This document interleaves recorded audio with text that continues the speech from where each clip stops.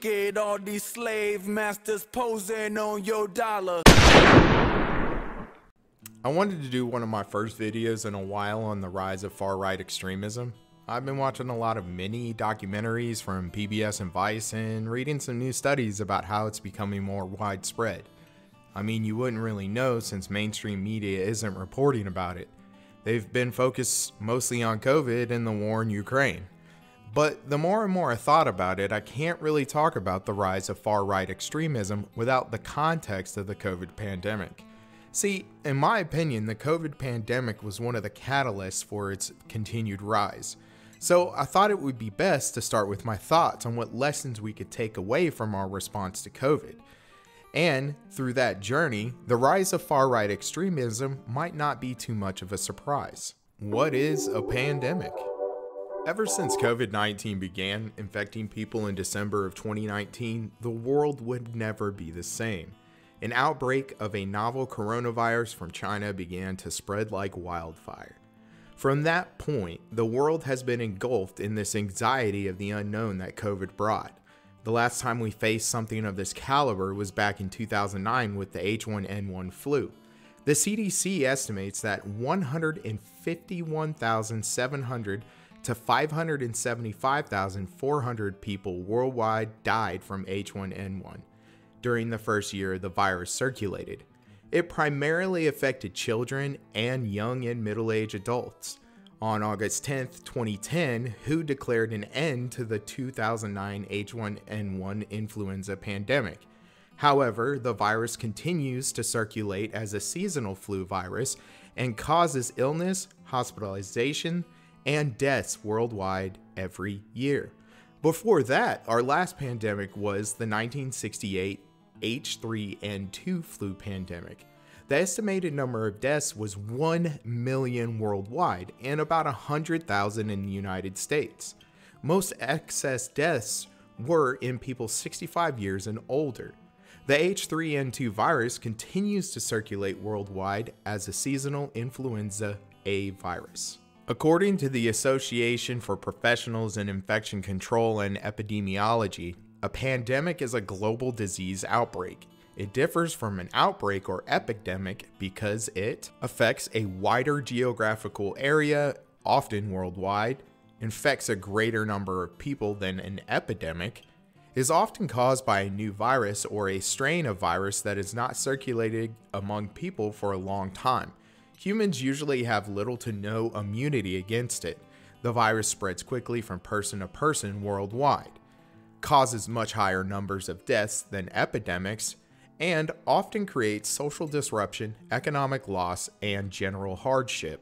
In researching this point, I realized that there was a lot of information about the more recent H1N1 or the swine flu pandemic, and that comparing the response of that pandemic to the COVID pandemic we find ourselves in would bring some much needed context. The events in both unfolded eerily similar, but have different outcomes. Why and what lessons can we take away from comparing the reaction to both of these pandemics? I'm sorry to inform you, but COVID won't be our last pandemic, and it may not be even our worst. It's imperative we build upon our past mistakes and improve upon our successes. However, as we dive into the H1N1 response, you'll see history repeating itself, and this time, the outcome isn't as good. The swine flu. You know, I grew up during the swine flu pandemic. In 2009, I was 22 years old. However, I do not remember a lot about the political environment during this time. This is mainly because of two reasons. I wasn't concerned at all with politics, and I was deployed to Iraq. I didn't even read the news much, and I was confined to a secret detainment facility. I basically watched movies all day, treated patients, and played spades on my time off with other military personnel. I basically had no idea of the seriousness of swine flu and how it affected people in the States. With that being said, let's take a look at the timeline of the swine flu pandemic. In 2009, the first case of H1N1 was detected in a 10-year-old boy in California. The virus was a unique combination of influenza virus genes never previously identified in either animals or people. 2 days later, an 8-year-old boy, 130 miles away tested positive for the same virus with no known connection between the two. The CDC began an immediate investigation into the situation in coordination with state and local animal and health officials in California. The infection seemed to occur from people who had close contact with infected pigs, but at this time, human-to-human spread of swine influenzas were rarely documented and not known to have widespread outbreaks. Around this time, the CDC alerted international health organizations of their findings. April 21st, the CDC requested that all influenza viruses that could not be subtyped be sent directly to them. Within a day, 3 samples from the San Diego County and Imperial County, California hospitals arrived and would eventually be called the 2009 H1N1. Around this same time, the CDC began working on developing a virus that would be used to make a vaccine. The virus was eventually chosen to be sent off to the vaccine manufacturers just in case the US government should decide a vaccine was necessary. April 22nd, the CDC activated its Emergency Operations Center to coordinate the response to this emerging public health threat. April 23rd, samples submitted by Texas revealed 2 additional cases of human infections with 2009 H1N1, transforming the investigation into a multi-state outbreak in response. At the same time, the CDC was testing 14 samples from Mexico, some of which had been collected from patients who were ill before the first 2 U.S. patients. 7 of these samples would be positive for the 2009 H1N1 virus. April 24th, the CDC uploaded complete gene sequences of the 2009 H1N1 virus to a publicly accessible international influenza database, which enabled scientists around the world to use the sequences for public health research and for comparison against influenza viruses collected everywhere. April 25th, under the rules of the international health regulations, the Director General of WHO declared the 2009 H1N1 outbreak a public health emergency of international concern and recommended that countries intensify surveillance for unusual outbreaks of influenza-like illness and severe pneumonia. Also, New York City officials reported an investigation into a cluster of influenza-like illness in a high school, and CDC testing confirmed 2 cases of 2009 H1N1 influenza infection in Kansas, and another case in Ohio shortly after. April 26, the United States government determined that a public health emergency existed nationwide. CDC's Strategic National Stockpile began releasing 25% of the supplies in the stockpile that could be used to protect and treat influenza. This included 11 million regimens of antiviral drugs and personal protective equipment, including over 39 million respiratory protection devices, masks and respirators, gowns, gloves, and face shields to states. Allocations were based on each state's population. Around this time, the FDA also took action to expand the possible usage of antiviral drugs oseltamivir and Zanzimir by issuing emergency use authorizations. These drugs were previously shown to combat this strain of influenza. The EUAs allowed for use of the products in a manner different from what they were FDA approved for.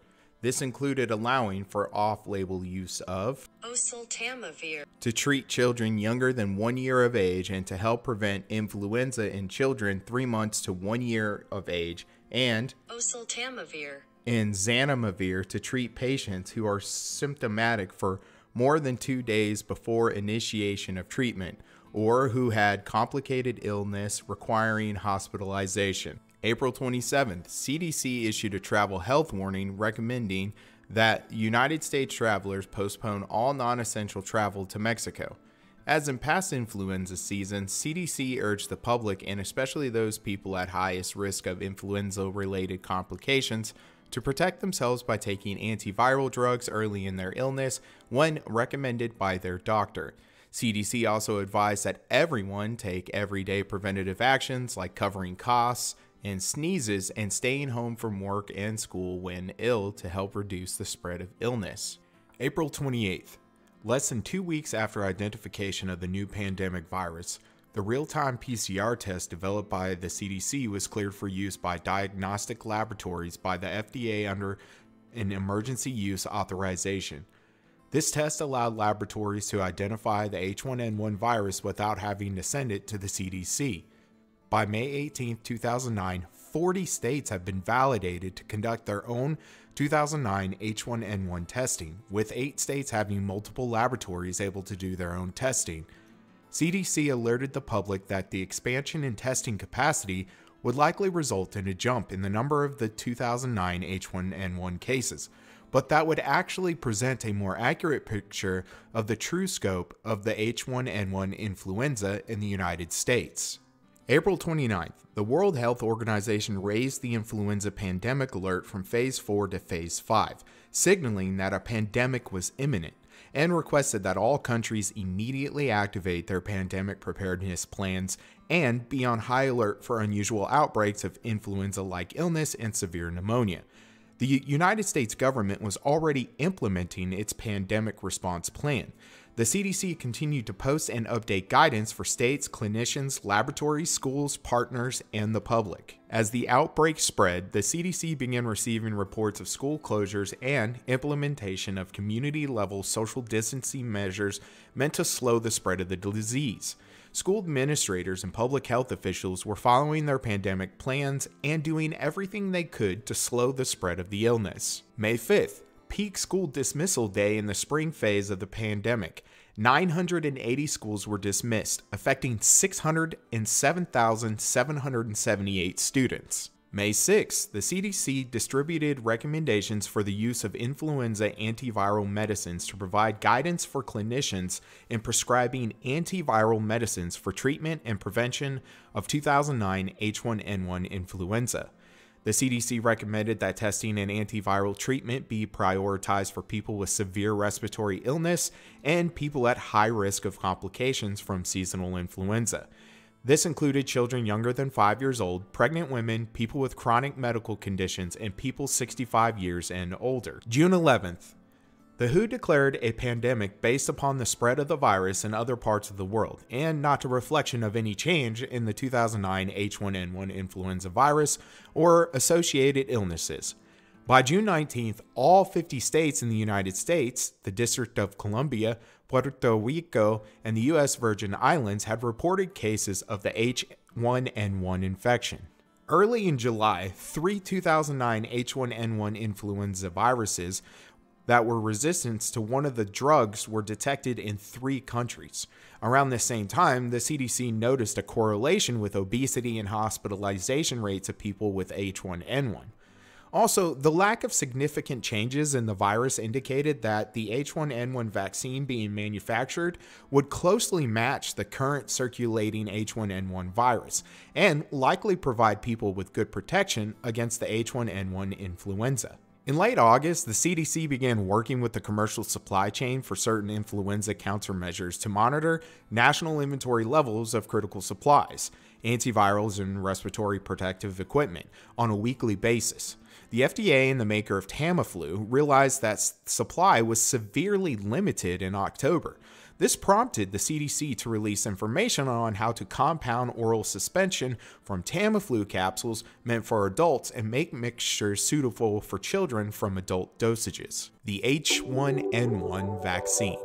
In response to the increased number of H1N1 infections, the United States government launched the National Influenza Vaccination Campaign in October. In preparation for the 2009 H1N1 influenza immunization program, on July 22nd, the National Institutes of Health announced the start of a series of clinical trials to test pilot lots of 2 manufacturers' versions of the 2009 H1N1 influenza vaccine in healthy people, as well as people with underlying health conditions like asthma and HIV. Preliminary results from the clinical trials were announced publicly. On July 23, 2009, the FDA's Vaccines and Related Biological Advisory Committee indicated support of the FDA's proposed plan to license monovalent 2009 H1N1 vaccines via a strain change pathway, similar to how seasonal influenza vaccines are licensed.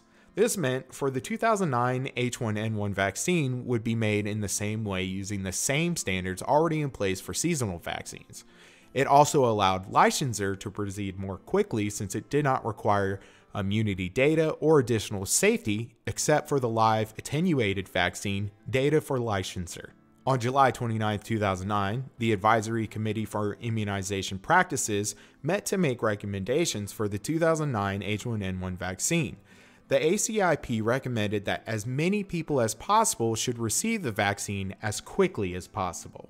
The CDC convened 3 public engagement sessions in mid-August in 10 regions of the United States with the purpose of soliciting citizen input into vaccination planning. The public provided opinions to the CDC regarding how vaccines should be provided in the U.S., and the information that was collected helped to inform how the 2009 H1N1 vaccine was distributed after it was manufactured. Ultimately, it was decided that the vaccine should be distributed as soon as it was ready so that people could be protected against influenza as soon as possible, versus waiting to distribute vaccines in large quantities when prepared. By the end of August 2009, prototype vaccines to prevent 2009 H1N1 virus had been developed, but they were not yet licensed. Production of the enormous quantities of vaccine necessary to protect the entire U.S. population was underway. The CDC expanded its contract for the Childhood Vaccine for Children program in the United States to provide centralized distribution of the 2009 H1N1 vaccine. On September 15, 2009, the FDA announced its approval of 4 2009 H1N1 influenza vaccines, and later, on November 16th, announced its approval of a 5th vaccine to protect against the 2009 H1N1 flu. October 5th, first doses of the H1N1 vaccine given in the United States. October 24th, influenza activity reached its highest level in the reporting week ending October 24th, 2009, with 48 of the 50 states reported widespread activity. Late October, second wave of H1N1 flu activity peaked in the United States. November 23rd, no school closures throughout the United States, first time since 8/25/2009. In December of 2009, the CDC published in the MMWR preliminary safety results for the 2009 H1N1 vaccines from the first months of reports received through the United States Vaccine Adverse Event Reporting System, or VAERS, a national voluntary reporting surveillance system, and data from the Vaccine Safety Data Link. Results indicated that the vast majority, 95%, of adverse events reported to VAERS after the receipt of the 2009 H1N1 vaccine were not that serious, like soreness at the vaccine injection site. Of the 3,783 reports, 204, or just 5%, were reports that involved what would be coded as serious health events, defined as life-threatening or resulting in death, major disability, abnormal conditions at birth, hospitalization, or extension of an existing hospitalization. The percentage of reports involving what would be considered serious health events was not substantially different between the 2009 H1N1 and seasonal influenza vaccines. August 11, 2010, the World Health Organization announces an end to the pandemic. CDC communication during the pandemic. The CDC response to the 2009 H1N1 pandemic was led by science and continually evolved to meet the nation's needs as events unfolded and as more information became available. However, a consistent underlying communication strategy underscored the entire CDC response. The strategy is based on the emergency risk communication principles of quickly, proactively, and transparently communicating accurate information to the public and to partners.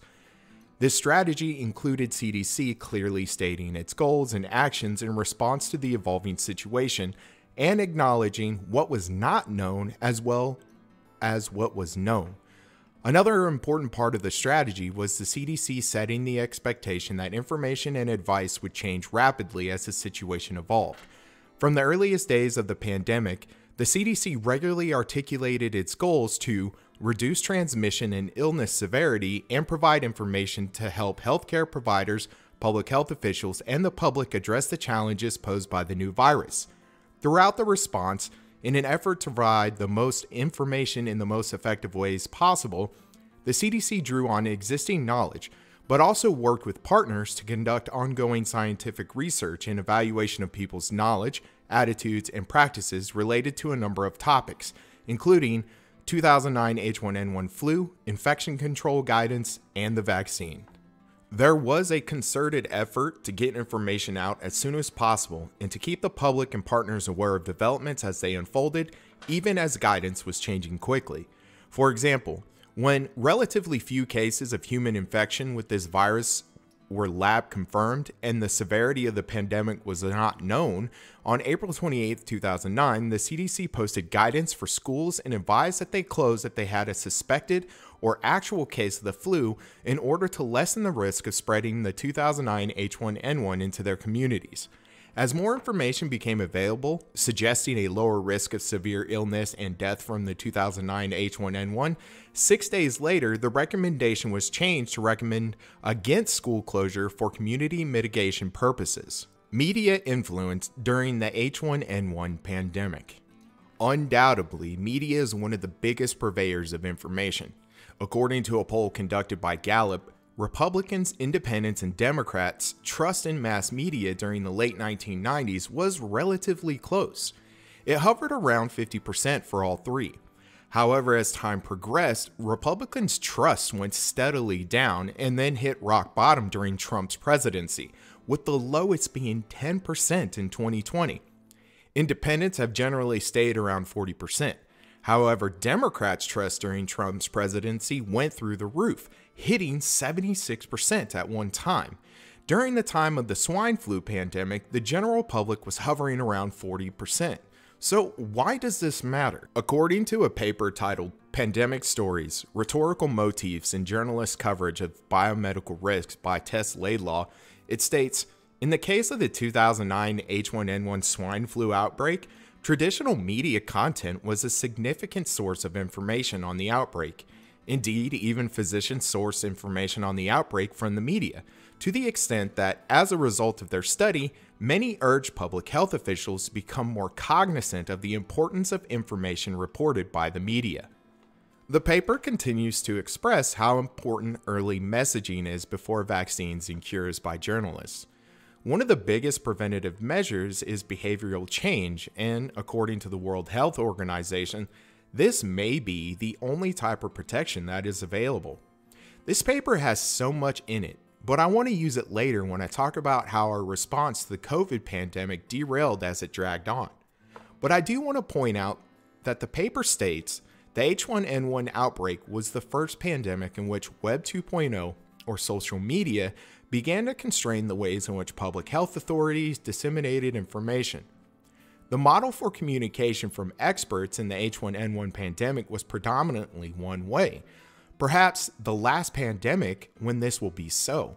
Even with the burgeoning uptake of social media, found that audiences still preferred traditional media as a source of information during the H1N1 outbreak, even while public health organizations such as the CDC add social media to their outbreak communication strategies. To put simply, the H1N1 pandemic existed in a realm in which traditional media still played an important part in how Americans got their information. It was basically a one-way street, and this might have been one of the biggest factors as to why the pandemic didn't blow up more than it did. Americans generally trusted the experts and the information being relayed through mass media. I will go into more detail later on this subject, since comparing it to the current COVID pandemic shows just how much we learned or forgot from our last pandemic. Hopefully what I've covered starts to draw some similarities to the COVID pandemic we are in now. These similarities are going to play a large role in discussing our response to both. The COVID-19 pandemic. Let's now shift our focus to the timeline of the COVID pandemic. With the context of the swine flu pandemic fresh in our minds, I hope that some of you will be able to see how our response was similar, but because of the political and social landscape, the results have been widely different. December 12th, 2019. A cluster of patients in Wuhan, China began to experience shortness of breath and fever. December 31st, 2019. The World Health Organization China Country Office is informed of a number of cases of pneumonia of unknown cause detected in Wuhan, all cases connected to a seafood wholesale market in the city. January 5th, 2020. Chinese public health officials share the genetic sequence of the unknown pneumonia virus, H1N1, through an online database. January 7th, 2020. Chinese authorities identify and isolate a novel coronavirus as the causative agent of the outbreak. The same day, the CDC establishes a 2019 nCoV incident management structure to guide the response. January 13th, 2020. The Thailand Ministry of Public Health confirms the first imported case of lab-confirmed novel coronavirus from China. January 17th, 2020. The CDC began screening passengers on direct and connecting flights from Wuhan, China at major airports. It also deploys a team to Washington to assist in contact tracing efforts in the first reported case in America. January 20th, 2020. The CDC confirms the first U.S. laboratory-confirmed case of COVID-19 in the U.S. from samples taken on January 18th in Washington State. January 22nd, 2020. The World Health Organization International Health Regulation Emergency Committee meets and decides to monitor the situation and reconvene in 10 days to rediscuss. It also confirms human-to-human transmission. January 29, 2020, the White House establishes the Coronavirus Task Force. January 31, 2020, the Department of Health and Human Services declares the SARS-CoV-2 virus a public health emergency. New travel policies are announced. The same day, the World Health Organization reconvenes and declares the coronavirus outbreak a public health emergency of international concern. February 4th, 2020. The United States Food and Drug Administration approves the Emergency Use Authorization Pack for the CDC-developed SARS-CoV-2 diagnostic test. February 11th, 2020. WHO announces the official name of the virus, COVID-19. February 23rd, 2020. Italy becomes the global hotspot for COVID and announces a lockdown of the entire country. February 26, 2020. The CDC's Dr. Nancy Messonnier, incident manager for the COVID-19 response, holds a telebriefing and braces the U.S. for the eventual community spread of the novel coronavirus and states that the disruption to everyday life may be severe.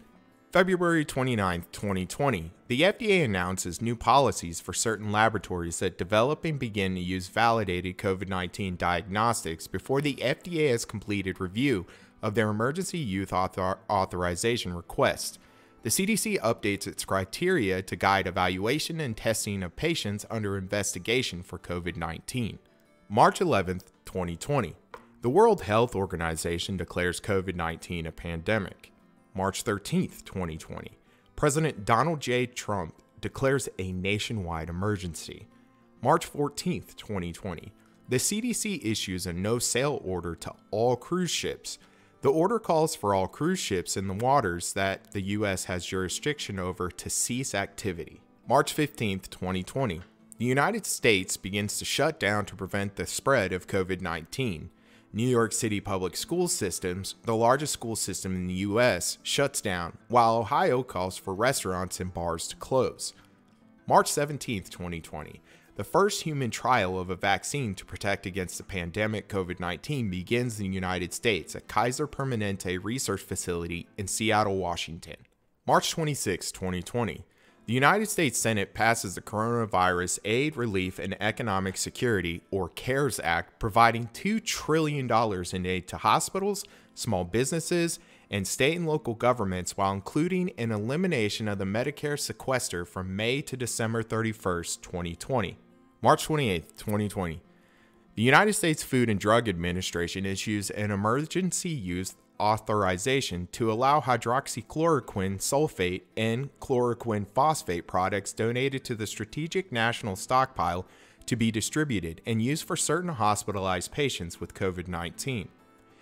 April 3, 2020. At a White House press briefing, the CDC announces new mask-wearing guidelines and recommends that all people wear a mask when outside of the home.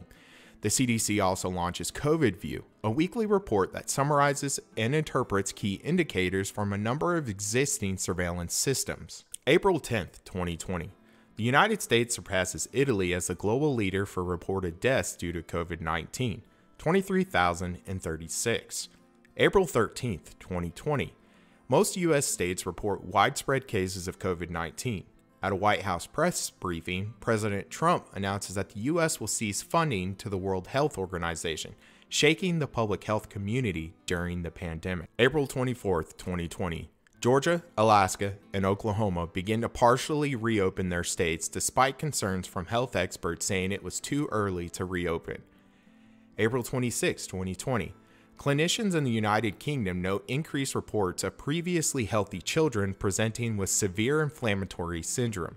This condition would later be known as multisystem inflammatory syndrome in children, an inflammatory condition that affects children with COVID-19. April 30th, 2020. President Trump launches Operation Warp Speed, an initiative to produce a vaccine for the coronavirus as quick as possible with the CDC as an integral member. May 1st, 2020. The United States Food and Drug Administration issues an emergency use authorization for the investigational antiviral drug remdesivir for the treatment of suspected or laboratory-confirmed COVID-19 in adults and children hospitalized with severe disease. The CDC launches the SARS-CoV-2 sequencing for public health emergency response, epidemiology and surveillance, or SPHERES, a consortium to expand the use of whole genome sequencing of the COVID-19 virus. May 2nd, 2020. The World Health Organization renews its emergency declaration from 3 months prior, calling the pandemic a global health crisis. May 8th, 2020.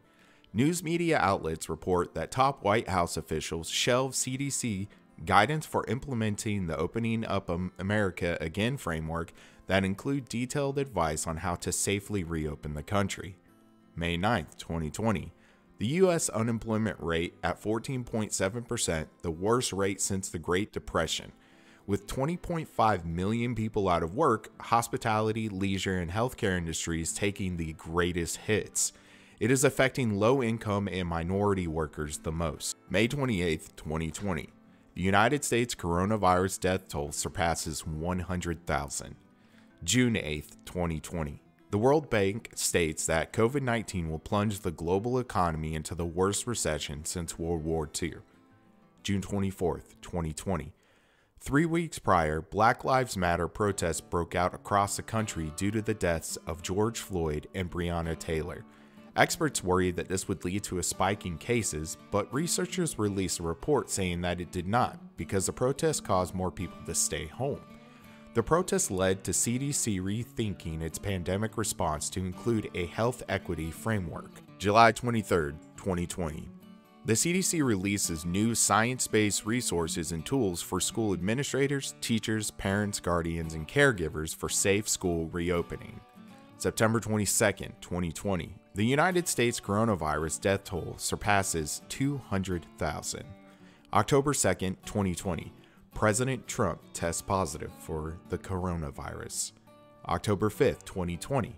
The White House outbreak continues as several aides and the press secretary test positive for the virus. October 7, 2020. New Zealand declares itself virus-free. November 1, 2020. The CDC announces the end of the no-sale order for cruise ship companies. December 11, 2020.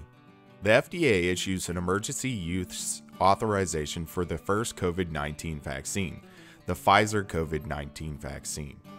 December 14, 2020. Sandra Lindsay, a nurse in New York, becomes the first American outside a clinical trial to receive the COVID-19 vaccine as death tolls surpass 300,000. December 18, 2020. The United States Food and Drug Administration issues an emergency use authorization for the second COVID-19 vaccine, the Moderna vaccine. December 21st, 2020. The United States Congress passes the second COVID Relief Act, which will now go to President Trump for approval or veto. This act promises $600 per individual. December 24th, 2020. It is estimated that more than 1 million people in the U.S. are vaccinated against COVID-19. December 30th, 2020. The first U.S. case of the UK variant reported in the U.S. in Colorado. January 8th, 2021. Amid vaccine shortages at Pfizer and Moderna, both companies, along with scientists at the NIH, are looking at ways to double their supply to prevent future shortages as the death toll surpasses 400,000. January 25, 2021. First U.S. case of Brazil variant of coronavirus reported in Minnesota. January 26, 2021. Worldwide COVID-19 cases surpass 100 million. January 28, 2021. The first U.S. case of South African variant of coronavirus reported in South Carolina. February 16, 2021. Vaccine distribution disrupted in several states including Texas, Missouri, Alabama, and New Hampshire due to severe winter storms. February 21, 2021. The United States COVID-19 death toll surpasses 500,000. February 27, 2021. The FDA approves emergency use authorization for Johnson & Johnson one-shot COVID vaccine. March 8, 2021. The CDC announces that fully vaccinated people can gather indoor without masks. April 2, 2021. The CDC announces fully vaccinated individuals can travel safely domestically in the U.S. without a COVID test first. April 21, 2021. United States surpasses 200 million vaccinations administered. June 1, 2021. The Delta variant, first identified in India in late 2020, becomes the dominant variant in the United States. The variant kicks off a third wave of infections during the summer of 2021. July 27, 2021. After a substantial upswing in cases due to the Delta variant, the CDC releases updated guidance for everyone in areas with substantial or high transmission to wear a mask while indoors. August 6, 2021. The CDC study shows that among people previously infected with COVID-19, reinfection was less than half as likely among those who were vaccinated after their first infection. October 7th, 2021. A CDC study published in Pediatrics reveals that more than 140,000 U.S. children under the age of 18 years lost a parents, custodial grandparent, or grandparent caregiver who provided the child's home and basic needs. October 29, 2021. New CDC studies provide further evidence that COVID-19 vaccines offer higher protection than previous COVID-19 infection. November 26, 2021. The World Health Organization classifies a new variant, Omicron, as a variant of concern after it was first reported by scientists in South Africa. The variant has several mutations in the spike protein that concern scientists around the world.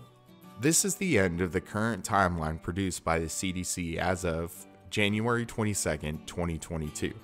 The CDC shows that the Omicron is now the most prevalent variant across the US at 99.5% of total cases tracked. Also, according to the CDC, COVID deaths have reached 859,000 in the US alone. Daily cases have been above 500,000 for almost the entire month of January. Today, it's May 17th, 2022, and we've actually surpassed 1 million deaths. I know going through both these timelines was boring, and many of you might have not made it through the whole thing, but I honestly believe this context was needed to truly understand where we are. We needed to look at a recent case study and compare it to COVID, and while COVID is still fresh in many people's minds, I don't believe many of you actually remember the sequence of events for this pandemic. I really wanted to lay out some solid context for both events and build the proper base to move forward. How do these compare? I know that the current COVID pandemic is much worse than the swine flu pandemic ever was, but it is the most recent. Hopefully, talking about these two will help us analyze our current political and social climate and allow for us to take these lessons and apply them to future pandemics. From the anti-vaxxers all the way down to government rhetoric, a lot of these things are not new issues, but let me address some criticisms you may already have up front. I know the swine flu was not nearly as deadly, with only about 18,500 confirmed deaths reported to the World Health Organization, and after studies varying the actual death count between 150,000 to 249,000. Even a paper from 2010 concluded that the risk of serious illness from H1N1 was no higher than that of the seasonal flu numbers. But some studies estimated that the real number of cases, including asymptomatic and mild cases, could be 700 million to 1.4 billion, or 11 to 21% of the global population of 6.8 billion at the time. The interesting thing about this variant is that it didn't disproportionately affect people over 60 years old, and made previously healthy people develop pneumonia and acute respiratory distress syndrome. With that being said, the flu is highly contagious, and how we prevent its transmission should be similar to COVID, another respiratory virus. As I researched the H1N1 pandemic, I sometimes forgot it wasn't the COVID-19 pandemic I was looking at.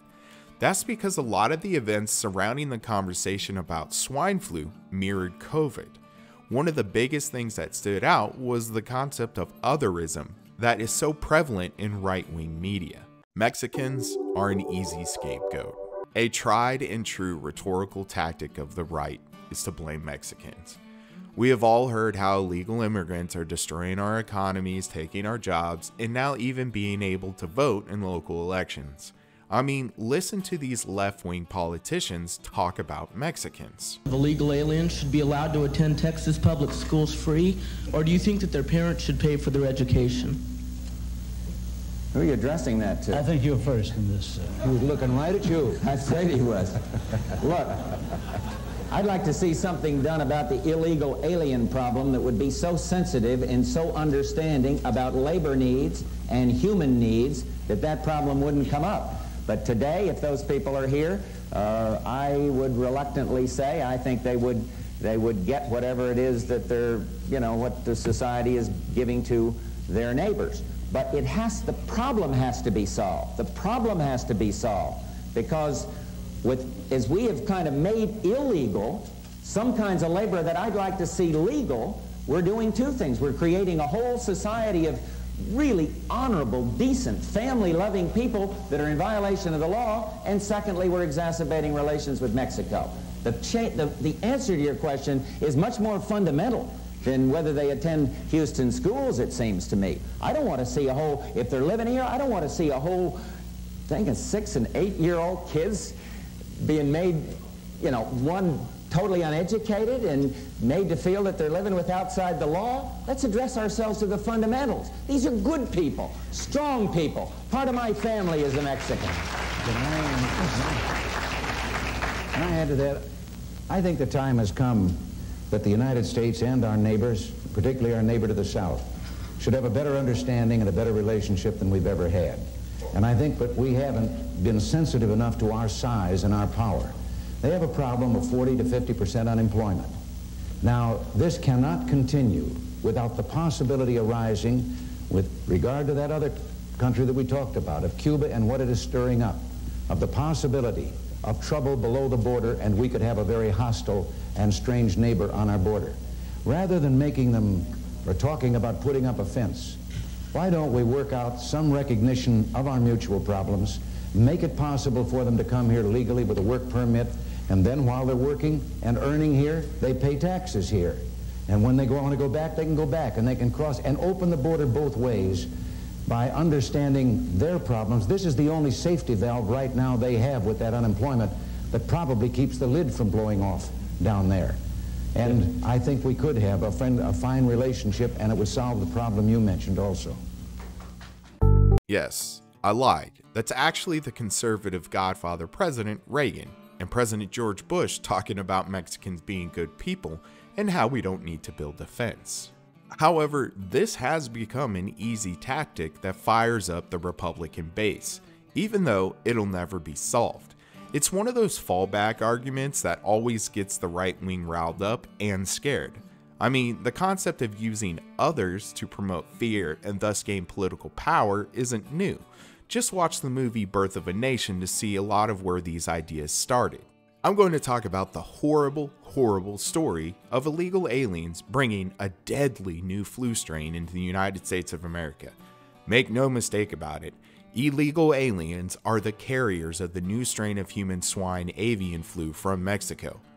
Could our dear friends in the radical Islamic countries have concocted this virus and planted it in Mexico, knowing that you, Jeanette Napolitano, would do nothing to stop the flow of human traffic from Mexico? And are they a perfect mule? Perfect mules for bringing this virus into America. Yeah, that was an actual point from Michael Savage of the Savage Nation.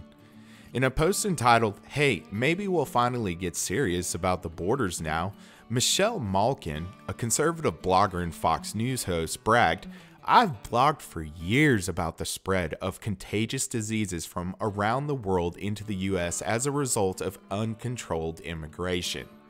Neil Bortz, host of the nationally syndicated The Neil Bortz Show, was also on the case on his radio show.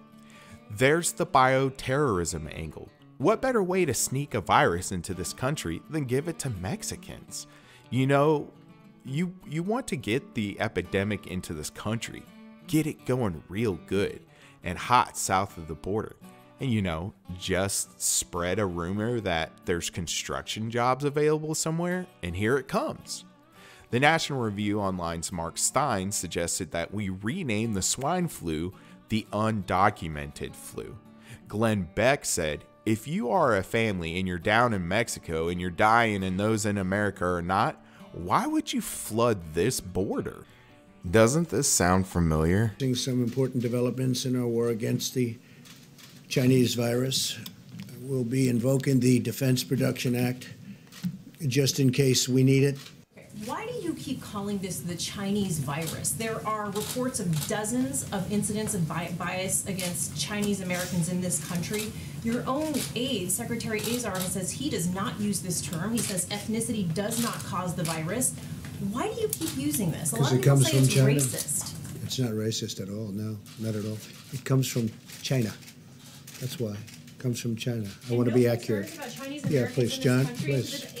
I have great love for all of the people from our country, but as you know, China tried to say at one point, maybe they stopped now, that it was caused by American soldiers. That can't happen. It's not going to happen. Not as long as I'm president. It comes from China. John, please. Yeah, you can't make this up. They literally just recycle their same old xenophobic talking points. On February 11, 2020, the World Health Organization advised that media institutions refer to the novel coronavirus as COVID-19. Don't, they continued, attach locations or ethnicity to the disease. This is not a Wuhan virus, a Chinese virus, or an Asian virus. The official name for the disease was deliberately chosen to avoid stigmatization. But in March, prominent Republican officials, initially Mike Pompeo and Paul Gosar, and conservative media outlets began using stigmatizing language by associating the virus with China. On March 8th, there was a 650% increase in Twitter retweets using the term Chinese virus and related terms.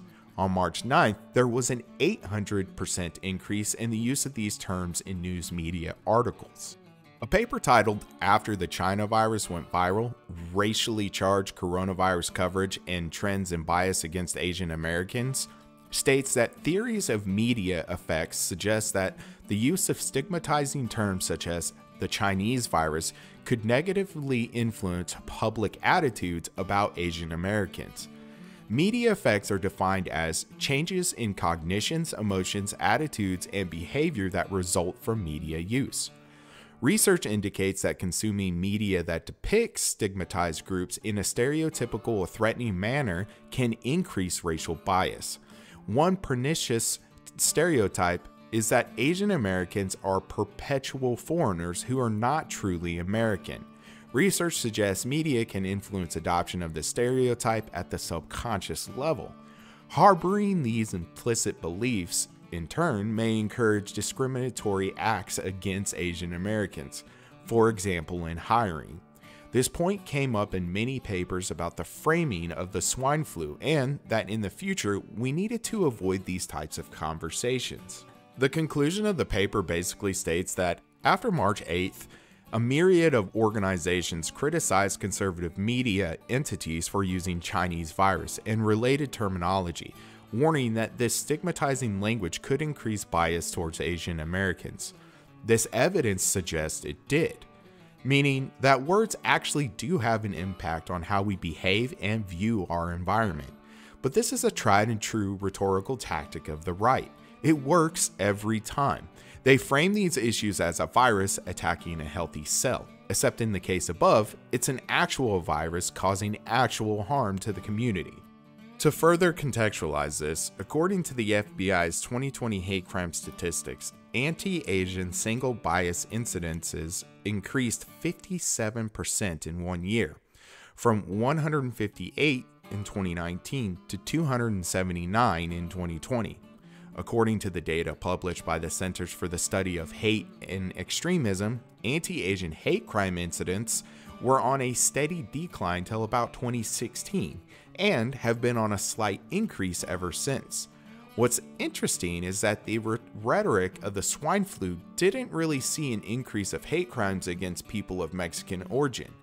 What throws this off is that when you look at the FBI's data from 2007 to 2011, this category always makes up over 50% of the hate crimes reported.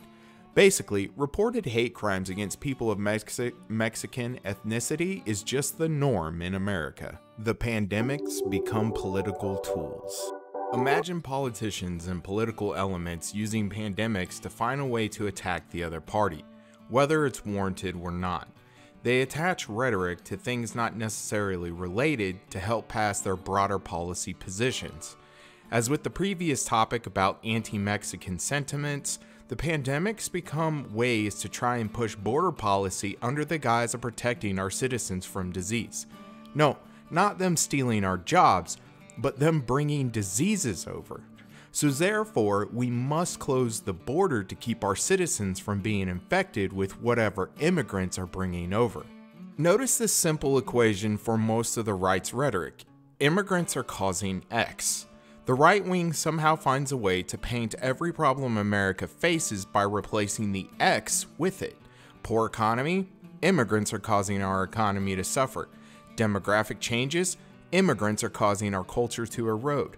Left-wing ideas such as social safety nets are becoming popular. Well, immigrants are bringing over the ideas that they're fleeing from. The list goes on and on. I mean, just think about the phrase, "Don't California our Texas." Don't bring your socialist left-wing collectivism taxation-minded ideas to Texas because that's why you're leaving California. The right loves to view problems through an us versus them approach. Usually it is centered around the culture debate, but honestly, when they say culture, it is just a racially coded term for whiteness at this point. This allows their prejudice and sometimes just actual racism to hide behind ambiguous talking points. They'll say things like, "I'm not racist, but I want closed borders." The question here is to keep out whom. I don't hate the poor, but I don't want to drive by them on my way home from work. Homelessness and the poor are usually associated with minorities. I don't have a problem with black people, but they shouldn't be in this area, meaning this area has a certain type it was constructed for, and it's not them. I'm not against welfare for those that actually want to work, the old trope of black people being lazy or welfare queens. I'm not against criminal justice reform, but they deserve to do the time if they do the crime. It's the same old song and dance. A lot of these same talking points are also used when talking about Democrats or left-wing ideologies like socialism and communism, but I don't want to get into that now. One of the tactics we see over and over again is to blame the other party for the current problems we face. While the majority of these problems are extremely complex, it's just easier to blame your political opponent as either a power grab or to continue holding power. For example, during the swine flu pandemic, the leader of the California Coalition for Immigration Reform wrote in an email, "As many Christians have spoken, the Lord works in mysterious ways.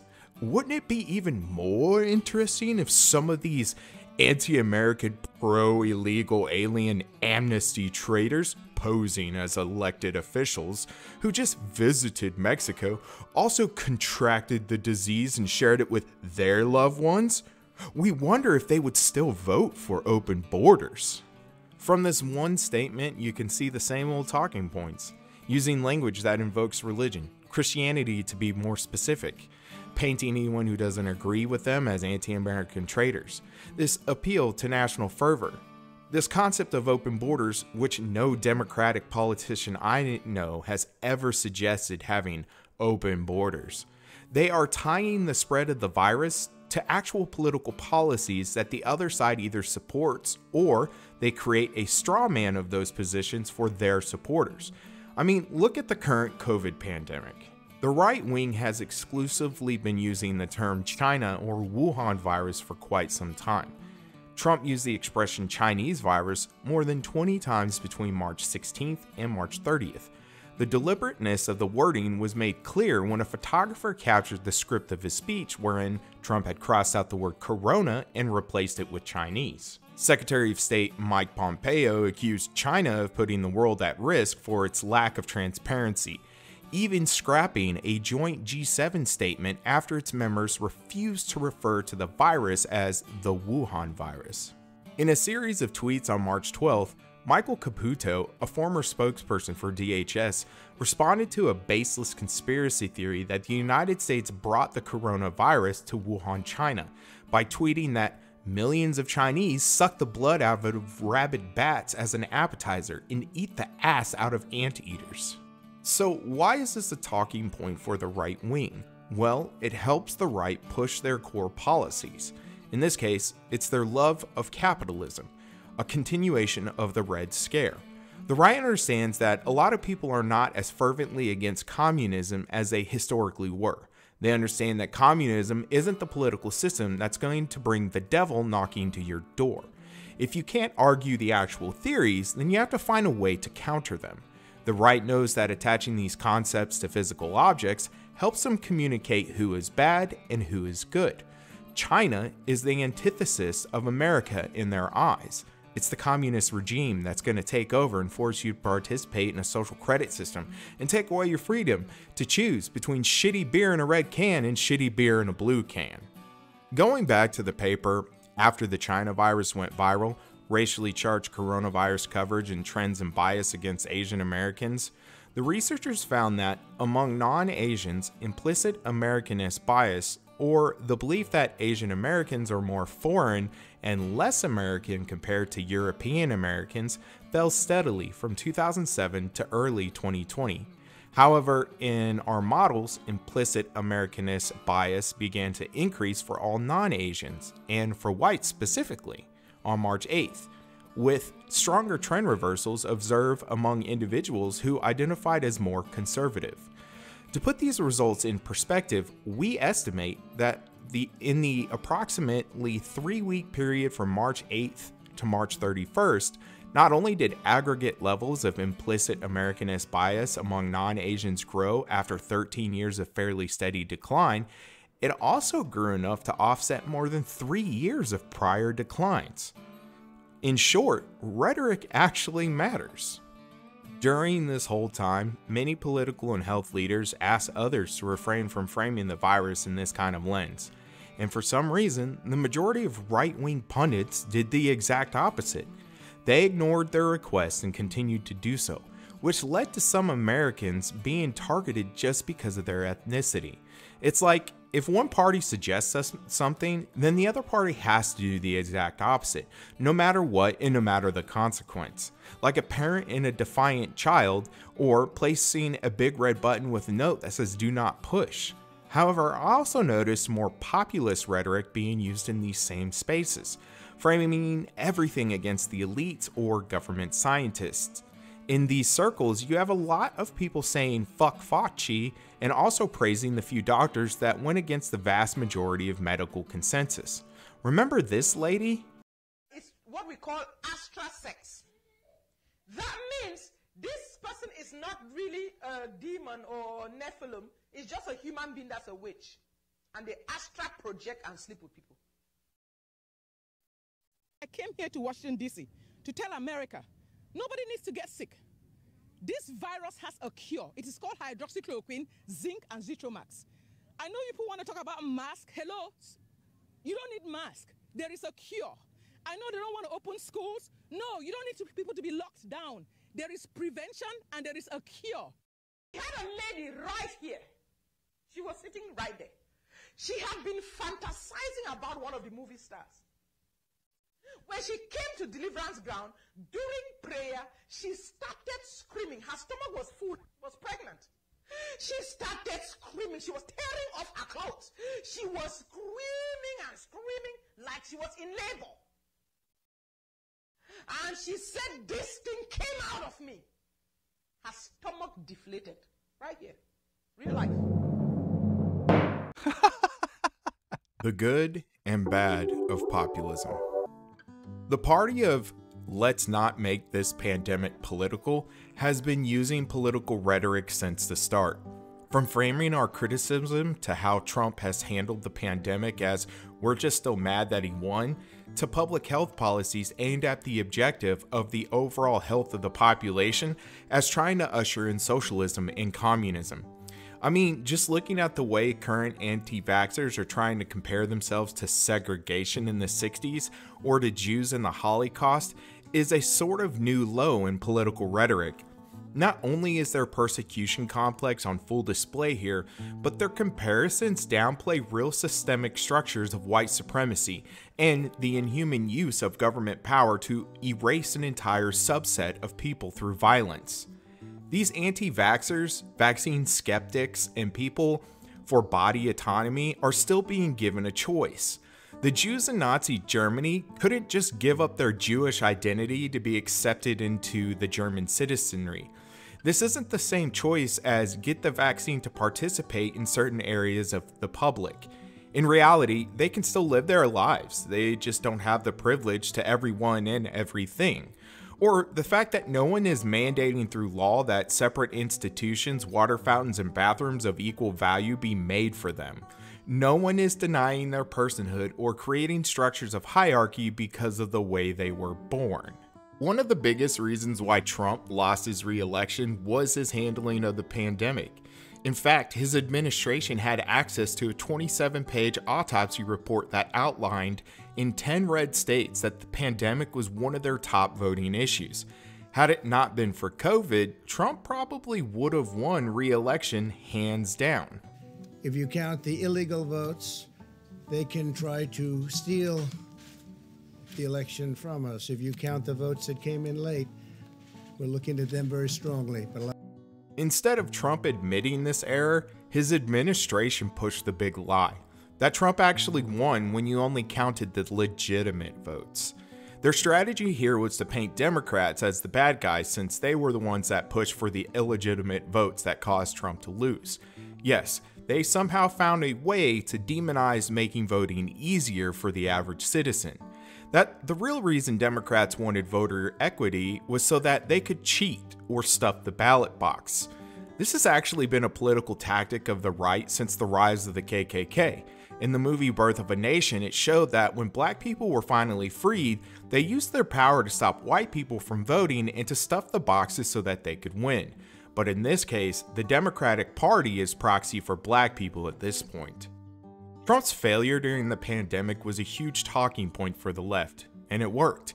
Trump wasn't re-elected, and many people thought a return to having someone that respected health policy experts would end the pandemic. They thought that having a real response would save American lives. Unfortunately, it didn't quite work out that way. The damage from Trump's mishandling of the situation left deep seeds of division and mistrust in experts and government institutions. The people we needed to cooperate the most thought it was all going to magically become a non-issue after Biden won.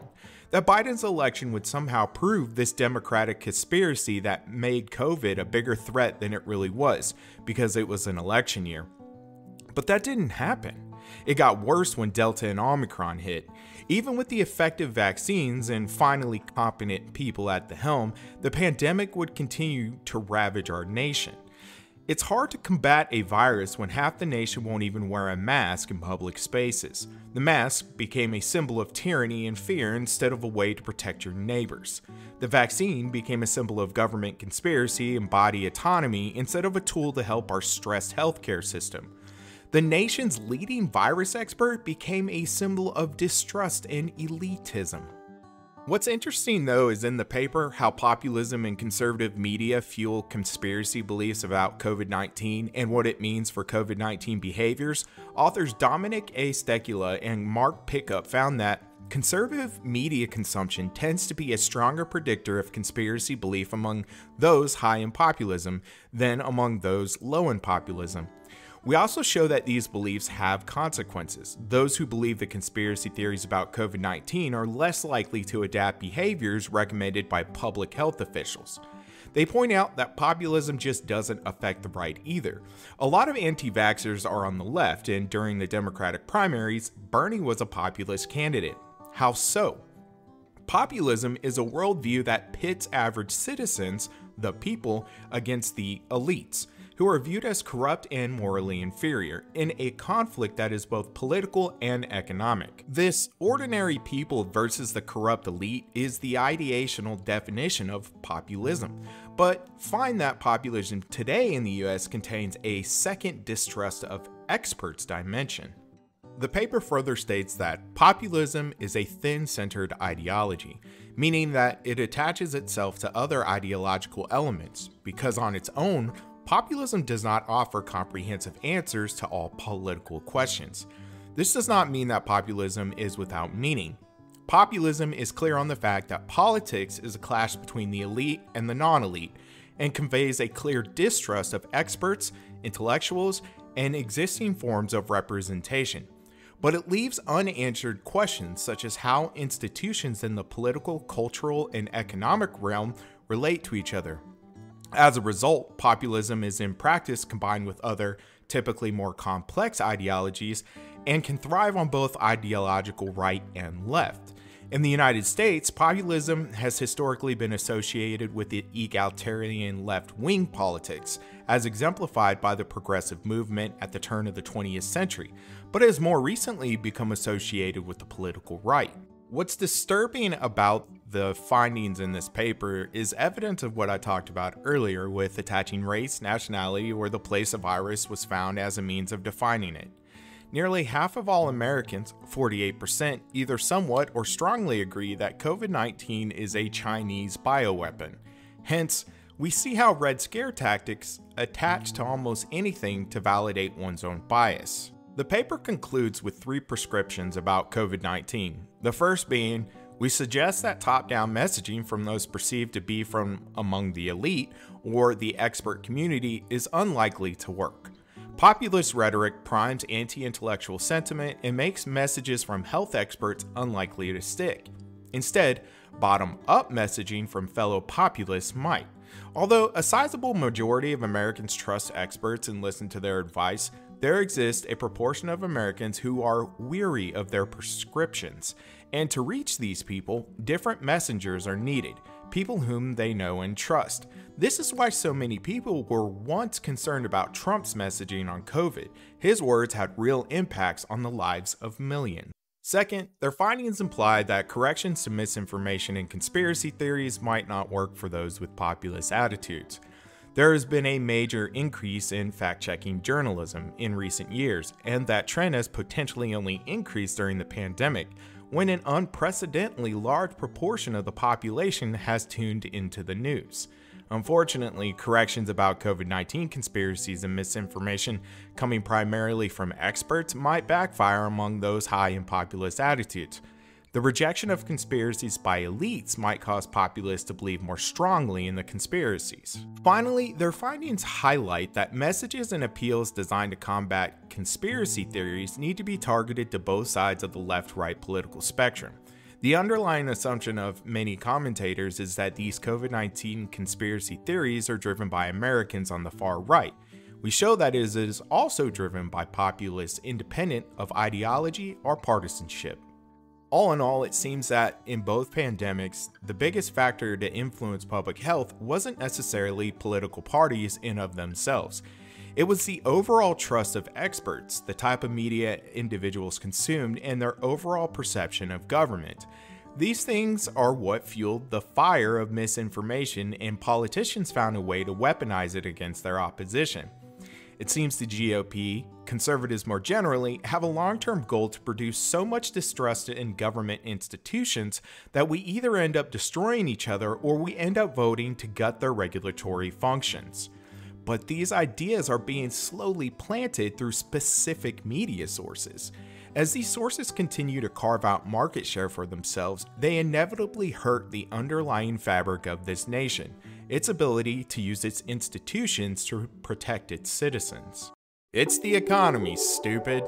So, not only do you hear the right harp about the economy during election season, like when it's under Democrats and reversing the bullshit of the Republican administration before, but they also bring it up during pandemics. However, the economic implications are a lot different since mandatory lockdowns were not imposed during the swine flu. It seems that economic rhetoric always finds a way to surface. A huge talking point during the swine flu was that President Obama said, Americans who may be sick should avoid airplanes and any system of public transportation where you're confined. And then Vice President Biden followed up with, I would tell members of my family, and I wouldn't go anywhere in confined places now. It's not that it's going to Mexico in a confined aircraft where one person sneezes that goes all the way through the aircraft, but that's just me. Biden's remarks drew a lot of criticism from the travel industry. Americans should heed the advice of medical experts when determining how to best manage health concerns during an ongoing swine flu outbreak. According to the U.S. Centers for Disease Control and Prevention and countless other experts, swine flu should not discourage people from traveling to or within the United States. Roger Dow, President and Chief Executive of the U.S. Travel Association, said in the statement, elected officials must strike a delicate balance of accurately and adequately informing citizens of health concerns without unduly discouraging travel and other important economic activity, he continued. American Airlines issued an even stronger statement. To suggest that people not fly at this stage of things is a broad brush stroke bordering on fear-mongering, American Airlines spokesman Tim Smith said. The facts of the situation, at this stage anyway, certainly don't support that. Biden's spokeswoman, Elizabeth Alexander, released a statement shortly after the vice president's remarks, saying, the advice he is giving family members is the same advice the administration is giving to all Americans, that they should avoid unnecessary air travel to and from Mexico. If they are sick, they should avoid airplanes and other confined public spaces such as subways. This is the advice the vice president has given family members who are traveling by commercial airline this week. In a paper on the CDC's website titled The Economic Impact of Pandemic Influenza in the United States, Priorities for Intervention, the authors conclude, our results illustrate that the greatest economic cost is due to death. Therefore, all other things being equal, the largest economic returns will come from the interventions that prevents the largest number of deaths. A limitation of the model is that, beyond the value of a lost day of work, the model does not include any valuation for disruptions in commerce and society. For example, if many long-distance truck drivers were unavailable to drive for 1 to 2 weeks, there might be disruptions in the distribution of perishable items, especially food. These multiplier effects are not accounted for in this model, mainly because an estimate of an appropriate multiplier will depend on who becomes ill, how many become ill, when they become ill, and for how long they are ill. While not much economic interruptions happen, these conclusions will become more important when we talk about COVID. Even the perception of a huge outbreak began to hurt global economies during the swine flu pandemic. China, Russia, and South Korea have banned imports of some North American pork, despite assurances that the flu is not spread through meat.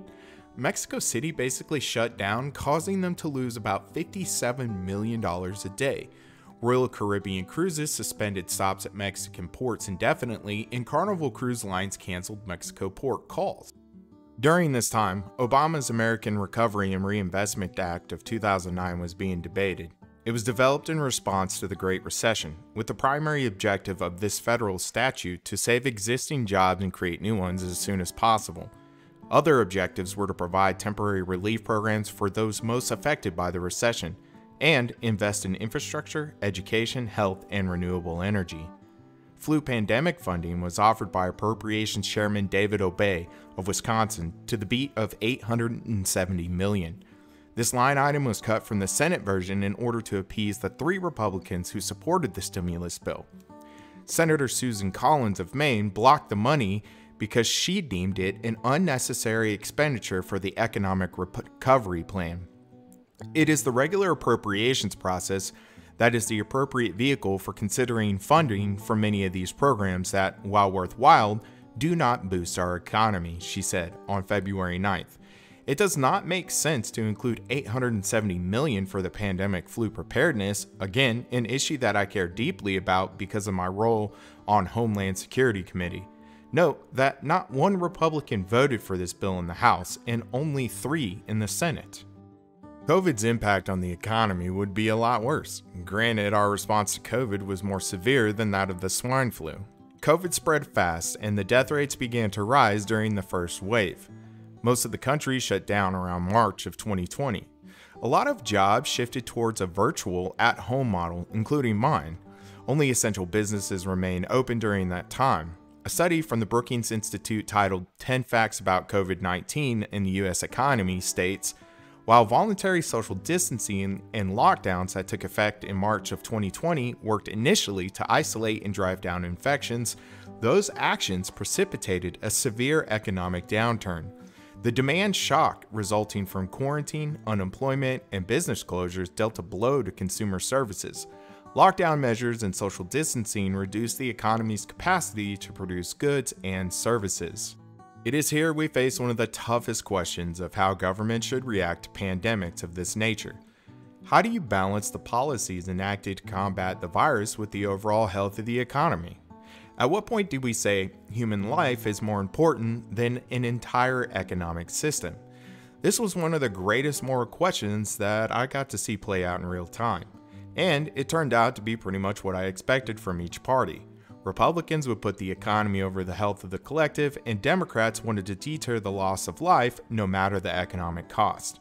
During this time, GDP, clothing stores, furniture and appliance stores, food services and drinking places, sporting and hobby stores, and gasoline stations got hit the hardest, while other industries like grocery stores, pharmacies, and non-store retailers grew exponentially. The nation's industrial sector took a huge hit, a sector that employs about 13 million people, with jobs that can't be done remotely. Small businesses took the brunt of this downturn though. Compared to January 2020, average daily revenue as of August 9th was down by 47.5% in the leisure and hospitality sector, 16.4% in the education and health services sector, and 14.1% in the retail and transportation sector. Aggregate small business revenue across all industries had fallen by 19.1%. Small businesses are the backbone of the American economy and couldn't innovate fast enough to meet changing guidelines for reopening. Even after some states reopened, small businesses couldn't find employment. This may have been where the fuel for the Great Resignation came the following year. Many people were getting stimulus money to stay home and pay their bills. It is around this time period that the United States was using the government to pay people to stay home. It was protecting its most vital part, its labor force. And just when we thought we were going to be over with COVID, the Delta variant spread through the United States. Right when businesses and states began to loosen restrictions, the Delta variant exploded. Because of how contagious this variant was, even vaccinated people were advised to wear masks once again indoors. While the country was a little more experienced in how to handle COVID, many of the same policies enacted before were now being challenged by the right and few scientists. This led to many states and municipalities to not enforce any guidelines at all and leave it up to the individual to decide. A combination of these reactions in densely populated cities, not enough testing, and poor return to work policies caused the Delta variant to strangle the economy. One thing I want to point out though is an interesting data point I found while looking at the unemployment statistics. Look at the civilian unemployment rate seasonally adjusted when broken down into race and ethnicity. In 2008, white people suffered a pretty big spike during the recession as compared to Asian, Black, and Hispanics. Similarly, in the first quarter of 2022, another huge spike happened again. All groups felt this spike, but white people especially did. This might be because there are more white people as a percentage than other groups, so their spikes might be larger just because they have more members in their groups. When you look at the unemployment rates of people 25 and older with education, it seems those who had the most education didn't suffer as much as those with the high school diploma or some college. It seems that job losers were completed temporary jobs, or lost them temporarily made up the bulk. Job leavers have been steady for years. Job leavers are defined as somebody who leaves their current job for a better opportunity or just quits outright. From this line here, it doesn't show any great resignation that I've been hearing about, but we'll dig into this more in a minute. Next, let's look at employment change by industry. The vast amount over the past year, starting January 2022, has been in the service providing industry and leisure and hospitality. What is a service providing industry? Well, it includes the trade, transportation, financial, education, and professional and business sectors.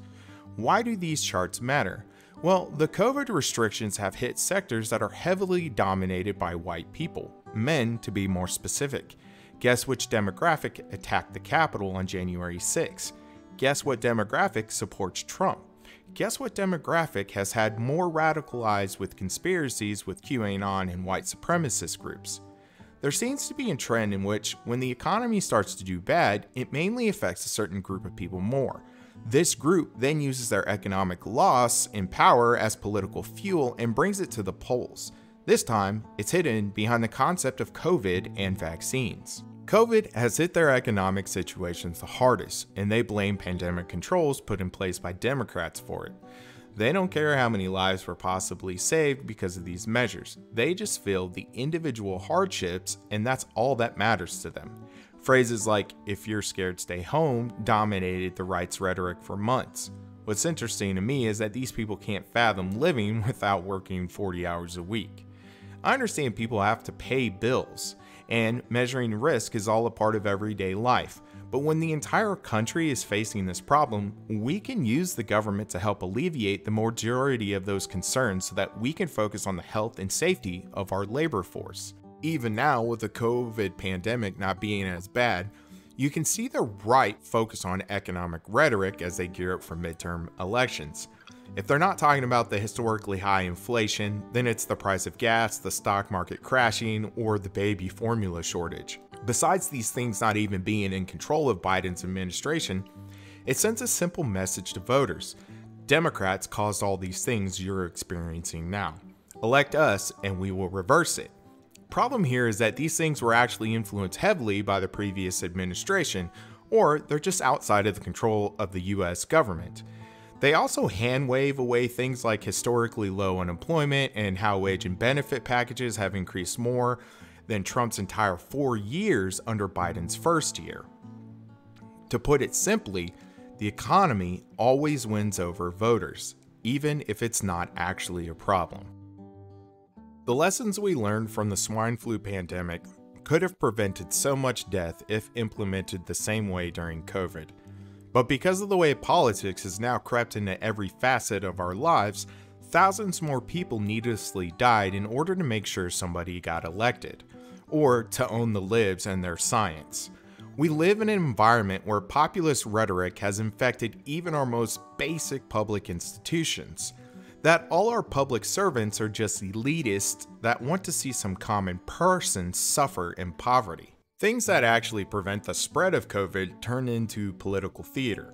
Masks were no longer seen as tools to protect yourself and your neighbor, but as mouth muzzles or face diapers. Vaccines had become another conversation about the idea of freedom and gave the pseudoscience crowd more legitimacy.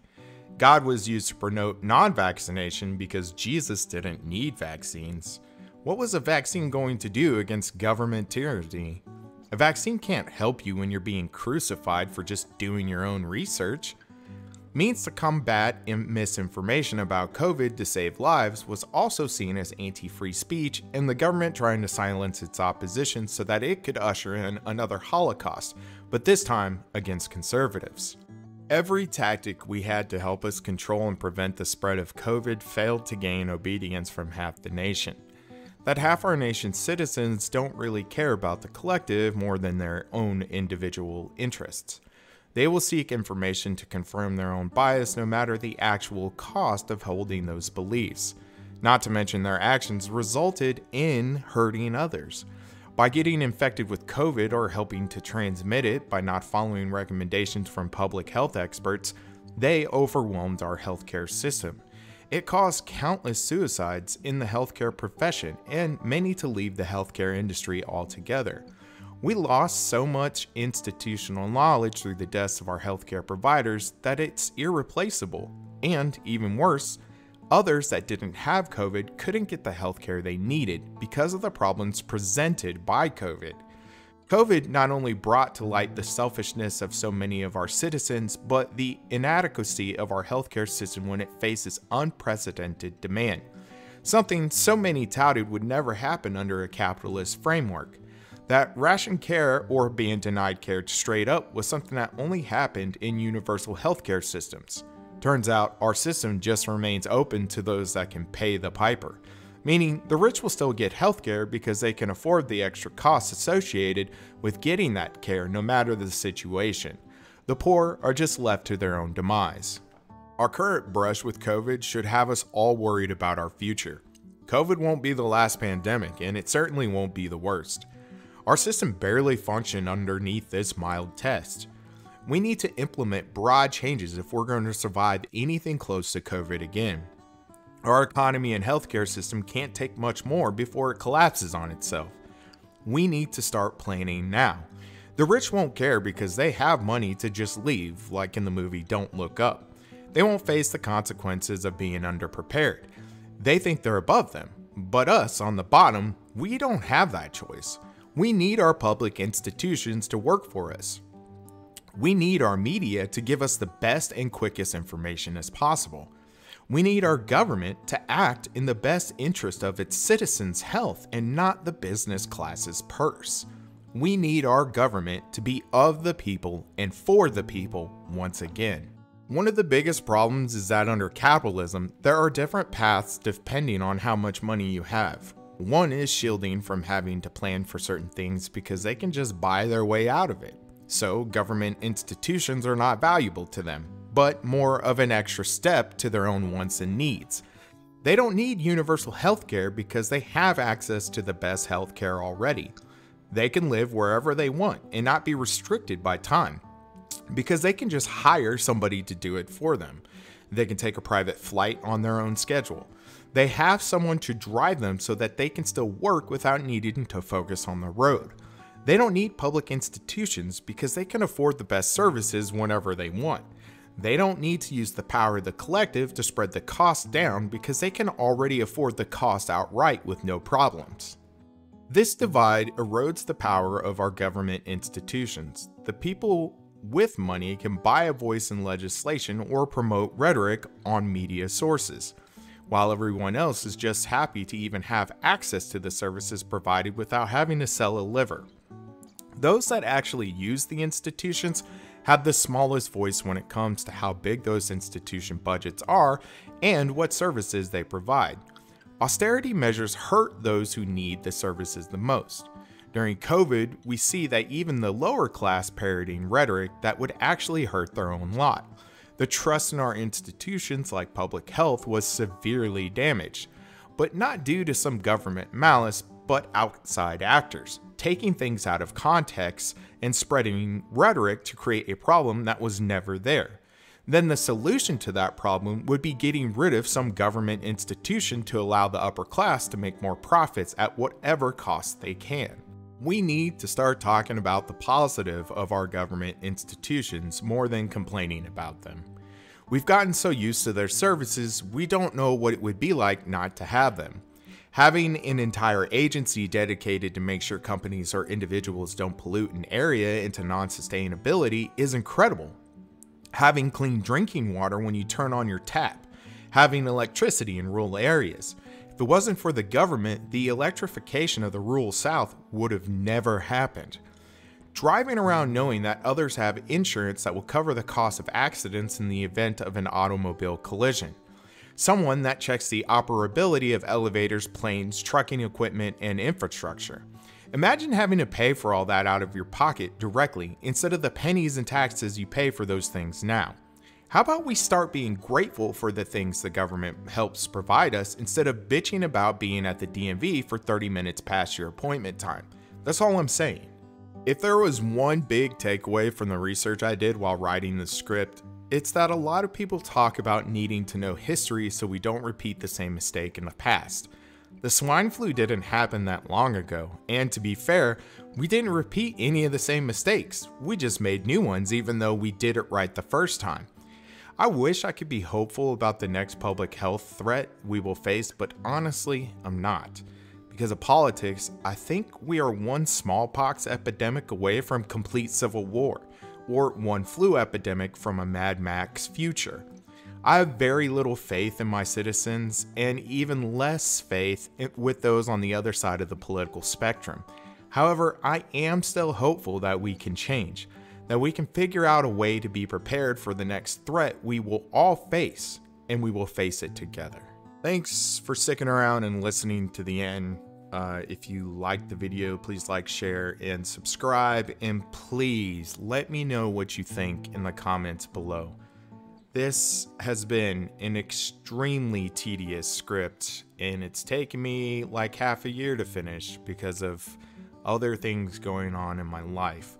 But it's important that we have something like this to look back and some way of seeing how COVID played out during that time through somebody's voice that actually lived through it.